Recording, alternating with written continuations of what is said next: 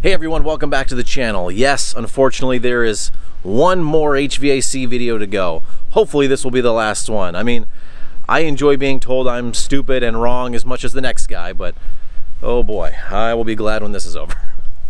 Anyways, what I wanted to do in this one was cover some of the stuff I didn't really cover all that well in the last couple videos, particularly the electrical portion of this as well as my line set covers. I didn't quite install them per the instructions on the other side of my house, so I think I did a much better job on this one, and I want to tell you and show you that stuff and just kind of show you, how I arranged my line sets and my lines to try and hide them, because I mean nobody really wants to see these things alongside your house. They're not, while the covers make things look obviously quite a bit better, it still doesn't look that great. It's a little windy. Hopefully the audio sounds okay. If not, I apologize. Can't control the wind.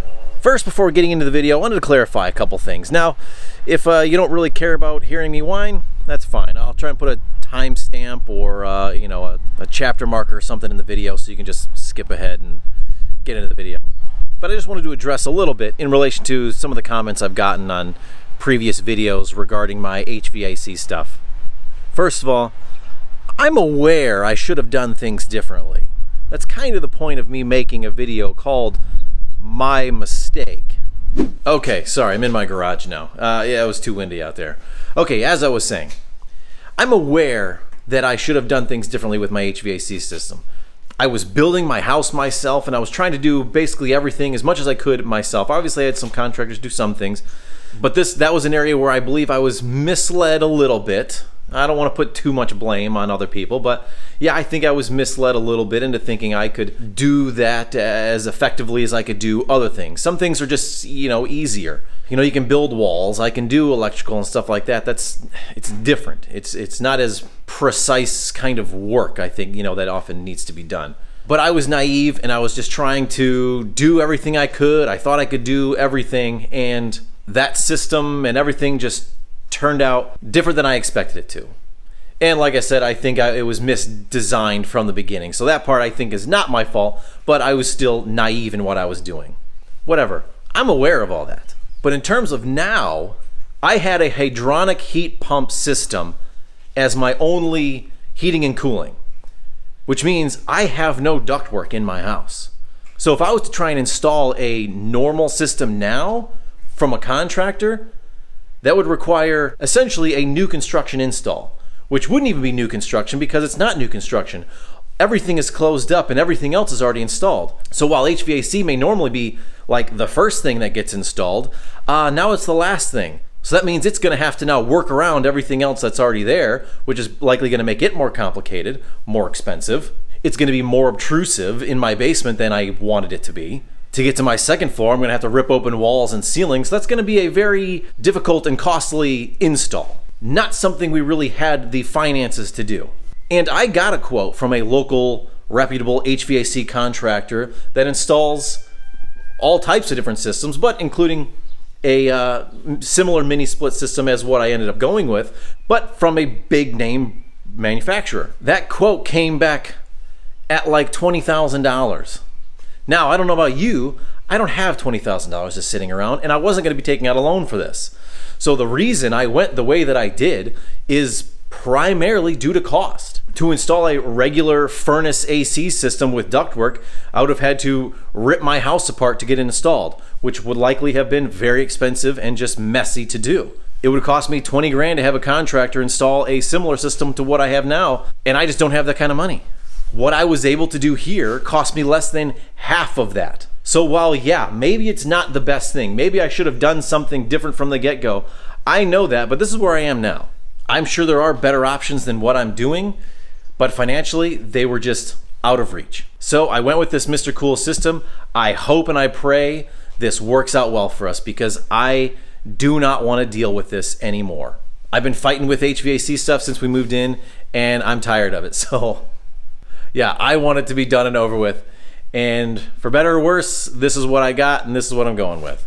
Okay, I guess that's all I wanted to say. If you're done hearing me cry about this, let's get on with the video. So as you can see, I already have a couple indoor air handler units installed here. I didn't want to cover that as I already covered that in my previous video. What I wanted to mostly cover here was my line set installation, as well as some of the stuff I missed in the actual heat pump installation. So if you've looked on Amazon, you'll notice that there's hundreds of different line set cover brands out there. Some of them look identical, as they probably are identical, but there's tons of them out there and they'll range in prices. But the one I chose, I went for a couple of specific reasons. A big one being cost. It just seemed to be cheaper than a lot of the other ones out there. And the other reason I'll talk about later. So what I ended up going with was the Pioneer PVC line cover kit. Now this comes in two different sizes, but all I needed was the smaller size, the 3x2 inch. Just know that it's not exactly 3x2 inches, but it's in the ballpark. It comes with 3 couplers, this end reducer piece, 1 wall cap, 1 swivel elbow, 1 90-degree elbow, this flexible piece, and 4 straight pieces that each measure right about 39.5 inches long. So one of the main things I wanted to make sure I touched on in this video was the connection point from the straight pieces to these couplers. In my other unit, I only installed a single screw at the coupler because that's all there was in the coupler. There was just a single hole, so that's all I did. After the fact, when I read the instructions, I saw that they told you to actually drill a new hole through the straight piece and the coupler together, and then also screw that in as well. So on the other side of my house, all I have holding these up is the single screws in the couplers. Now, while I don't think I'm going to have any problems, if I do, I will have to go back and fix those. But obviously adding a screw so that the straight piece is securely fastened at the coupler point as well, it's obviously making the whole line set stronger and more secure against the wall.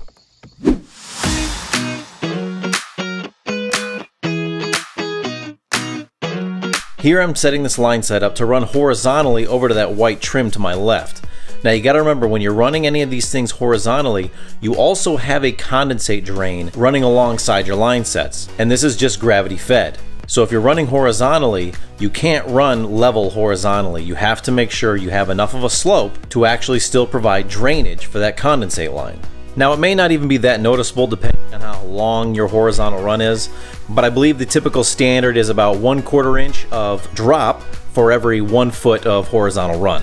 And you'll see that this short horizontal run, just like on the other side of my house, I painted the matching blue for my siding. It's not absolutely necessary, but I just want to hide this stuff as much as I can, which is the reason I do what I do with this, running down the white trim.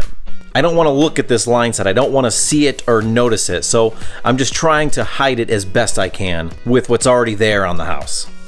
This piece right here is the other main reason I chose the Pioneer mini split line set covers, because this allowed me to do 45-degree angles.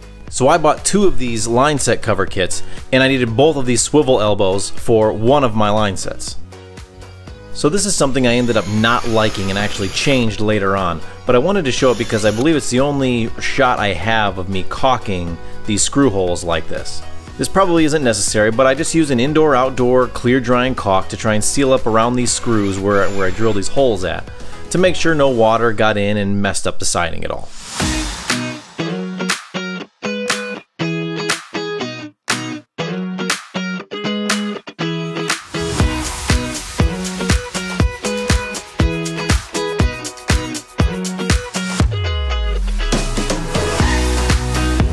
This part might have been pretty difficult for a normal person, but I'm super strong, so it wasn't too bad.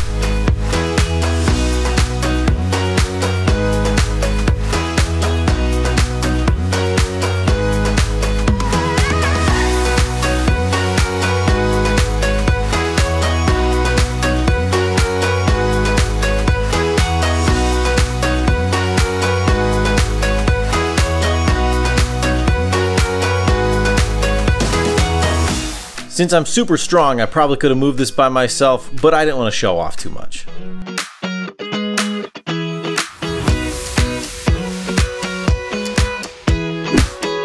So after several days of not getting to work on this and having some time to, I guess, rethink how I wanted to finish these line sets, I ended up changing my mind and wanting to redo things a little bit. So I removed the back deck board off of this platform so that I could run these line sets underneath and through the back side. And unfortunately, the only way for me to get this flexible piece off now was to cut it off. which obviously ruins it and makes it useless, but thankfully I didn't end up needing it.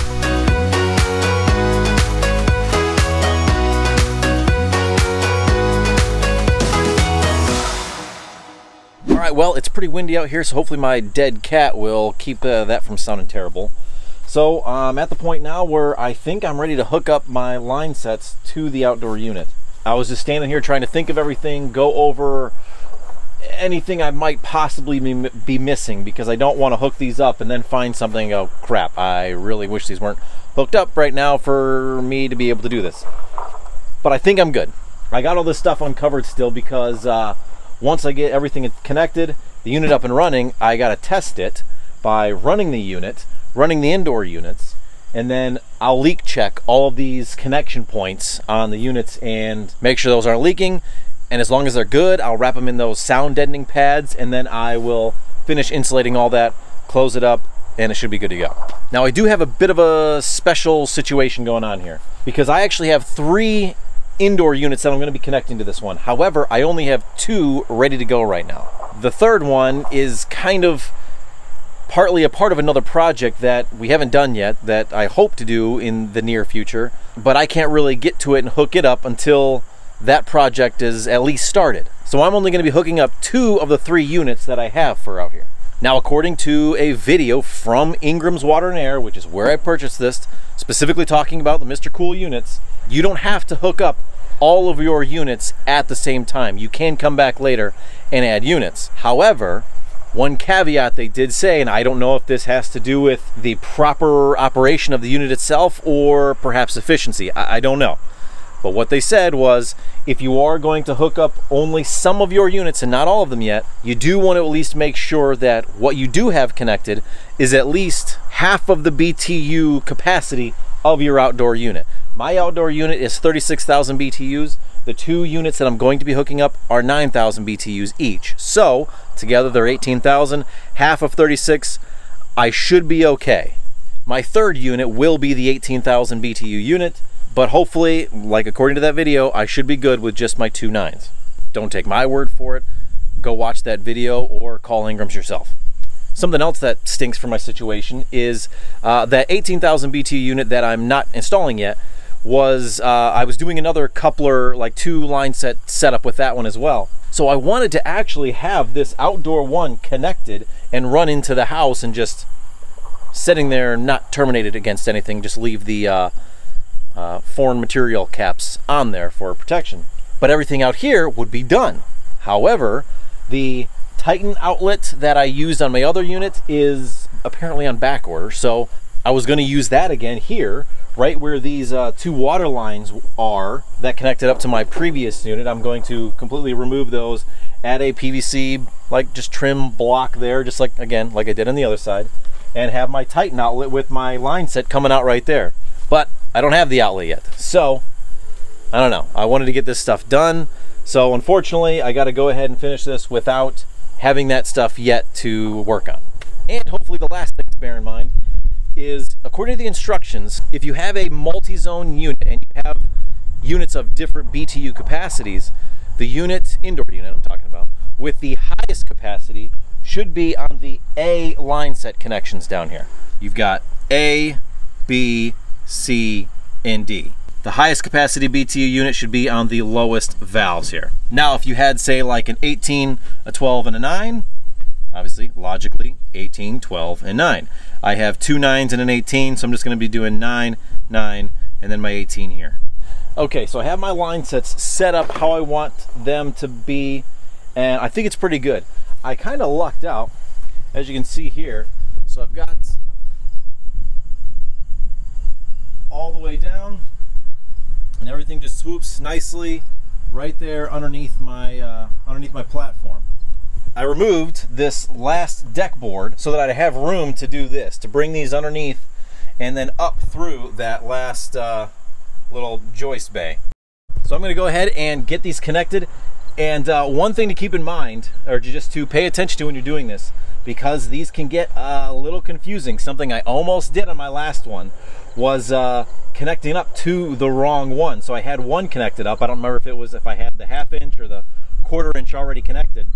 But I had one of them connected, and then when I went to connect the other one, I just wasn't paying close enough attention, and I started connecting it to the wrong one. Now I didn't go too far to where the actual valves and stuff open, but I started threading it on, and thankfully I realized before I was fully connected.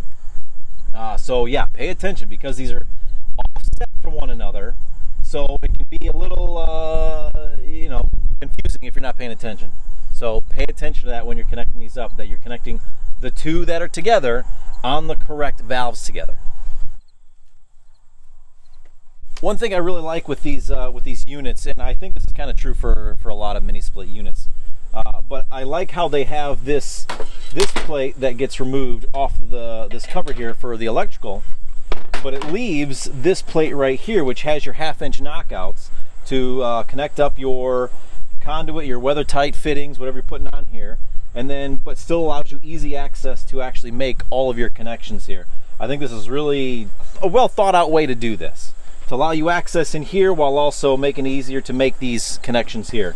Okay, so I had to run to the store. I needed some fittings and just fittings to connect up our electrical right here. So as you can see, I've already made a knockout here for our power coming in. So that's right here. Got some seal tight here for my 10 gauge wire. So I got 10 gauge wire. I'm going to have a 30 amp breaker on the inside. This is what was already connected to my other unit, and according to the instructions, that's good for this one as well.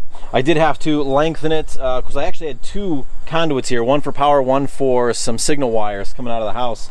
So I had to pull the second one off. I plugged that in the box, so along that right hand side it's plugged now, and then I had to cut some of the second conduit to extend this one to make it all the way over here. This right here is the conduit fitting. I'm going to connect my conduit to my plate here.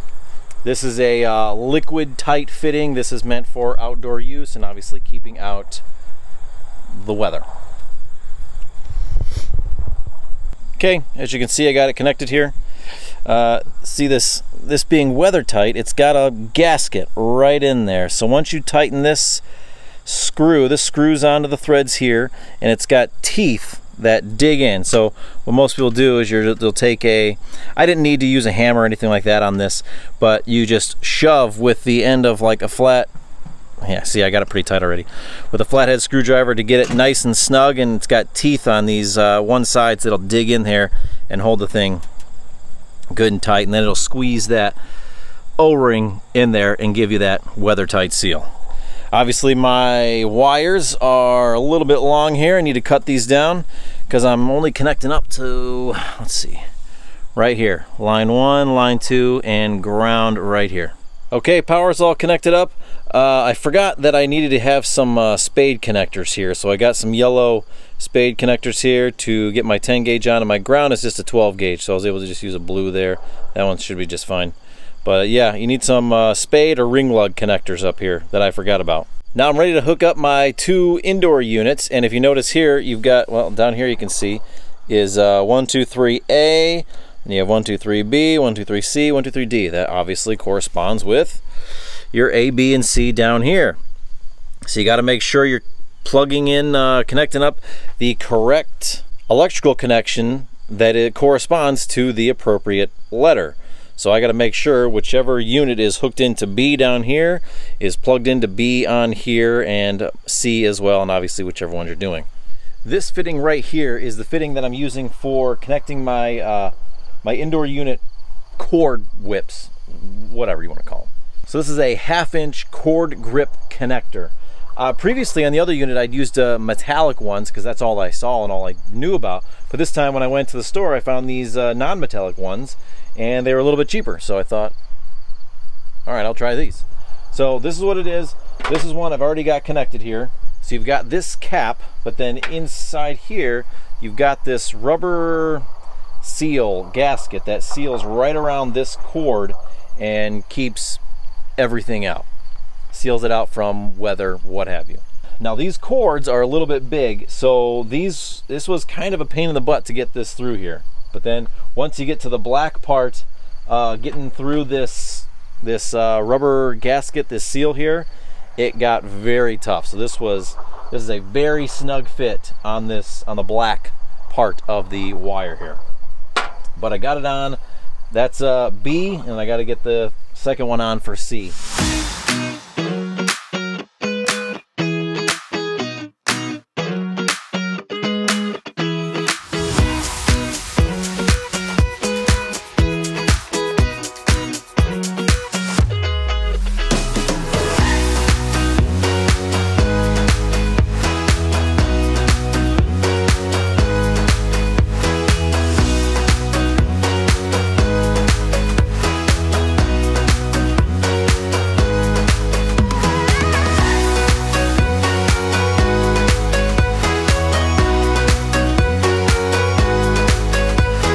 Okay, so before we power on the unit, we need to open up our valves here as well as our king valves here.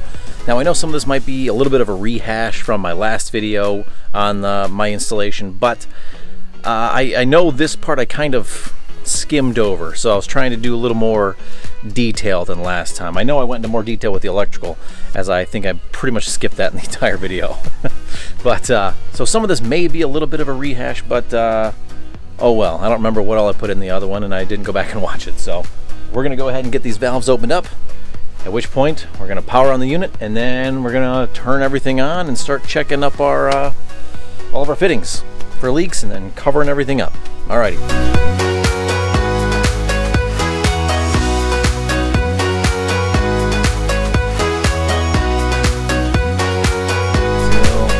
So stops, good. Cover back up. Do the same thing with the next one. So sorry again, obviously my electrical's in the way here, but these are your king valves. So once you have all the valves open for your indoor units, then you need to open up these valves. Now again, I already broke these caps free, so same Allen wrench.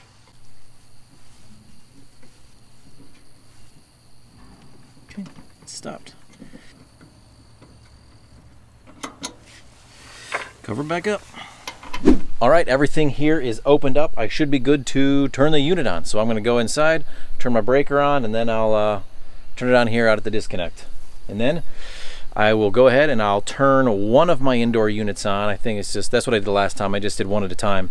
I'll turn it on to the highest temperature, which is what they say. They tell you to turn it highest temperature and coldest temperature, and for a few minutes each, and check your fittings and make sure you don't get any leaks at that point, because once you actually turn the unit on, you'll have different pressures, so you may have leaks while it's running that you wouldn't necessarily have seen when it wasn't running. So you're doing this final test before covering up those fittings or those connection points, and reinsulating and being done with it.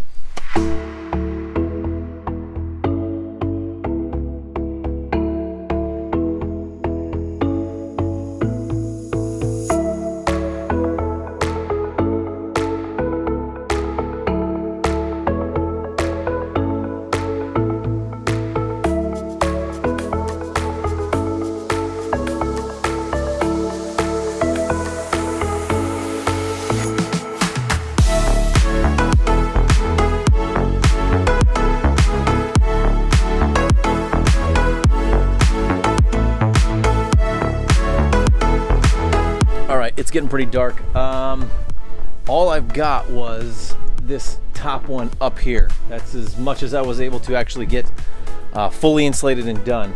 Now I want to spray foam. So I'm gonna foam inside of the wall connection in there to seal that up. They give you like this clay stuff, which, yeah, I don't think it's that good. Definitely not good enough, and it's obviously not insulating. I think it's even too difficult to really, with how much they give you, I think it's even too difficult to actually pack it in there well to block and be any sort of air seal at all. So I'm using spray foam. You got to be careful you don't use too much. Obviously spray foam expands. And also I would definitely make sure you use the window and door spray foam, because it doesn't expand as much as the just normal like crack fill stuff. That way it hopefully won't crush your drain line. I've heard of that happening to some people where they foamed inside and it actually crushed the drain line because it expanded too much. The pressure against the drain line crushed it and it blocked their drains. So window and door foam doesn't have that same pressure as it expands. That's the whole point of it, you know, for windows and doors, that it won't expand and push out any window and door jams. So that's what I would definitely recommend using when you do it, if you're gonna do it. And just make sure you don't go crazy with it, because it does expand pretty good and you don't want it coming out too much. I definitely don't want to go in either. So I do actually have the clay in there. So the clay's on the inside. The clay is kind of going to be my block so that it doesn't expand too far inside, that if it does expand, it should come out onto the outside. So I'm going to go ahead and get this one up there done, and then that one, and well, you know, maybe some stuff in the basement, but that's probably going to be it for tonight. Unfortunately, I didn't get those done, but hopefully tomorrow. All right, we're back. I can finally get these done, hopefully done today. One thing, MrCool provides you with pipe insulation just like this for insulating your Lineset lines. Now the only issue with this is once you wrap the connection points with the sound deadening tape stuff, it kind of makes it hard for this to get all the way around that, at least every one I've had. So something else that I've used when I can't use this in place of that is this ARMAFLEX self-adhesive pipe insulation tape. This stuff has worked really well. I've used this a bunch. So that's what I'm going to use, well, a combination of these. So yeah, I'll show you how I typically go about insulating these connections and getting them closed up.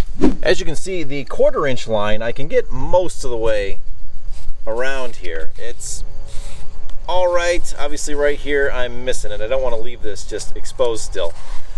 So the 1/2 inch I definitely won't be able to get around, but I might do something different. So what I have been doing actually in place of this altogether is just completely wrapping it with the ARMAFLEX tape, just wrapping it spiral down all the whole thing. So I might still do that with the 1/2 inch here.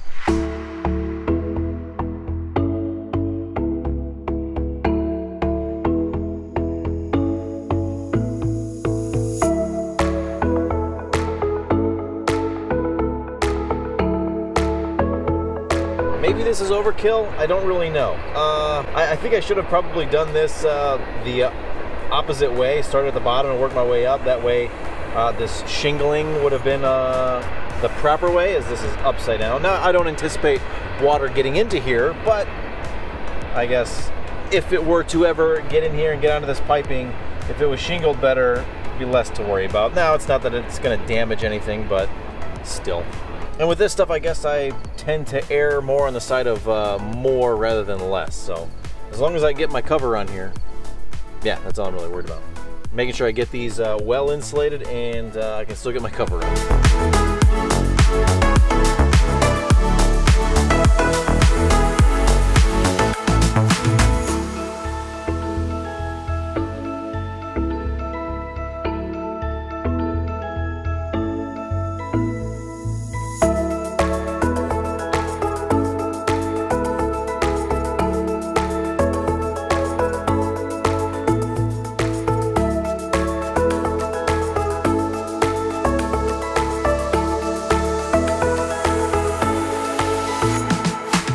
Hey, that's going to be it for today, everybody. I hope you enjoyed that.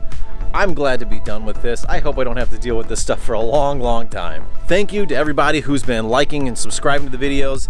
I genuinely appreciate it. I really do. It actually is pretty difficult to try and do projects like this, as well as recording it and making sure you're getting all the footage you need to do it.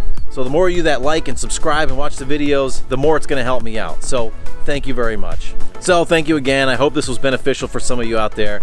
And I'll see you next time, guys. God bless. If you like this video, be sure to watch some of my other stuff. Maybe do I got it up over here yet? I don't know. It's